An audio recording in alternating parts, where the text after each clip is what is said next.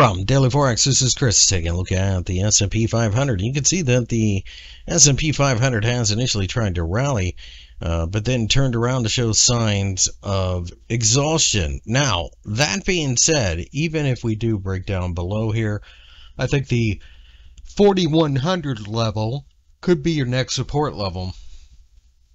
43 is your next resistance, and it's very interesting to see how we gave back all of these gains. So that being said, I think the market is going to continue to see a lot of noise, and as we head into the weekend, a lot of traders are going to be expressing their true feelings. Are they really willing to hang on to the S&P 500?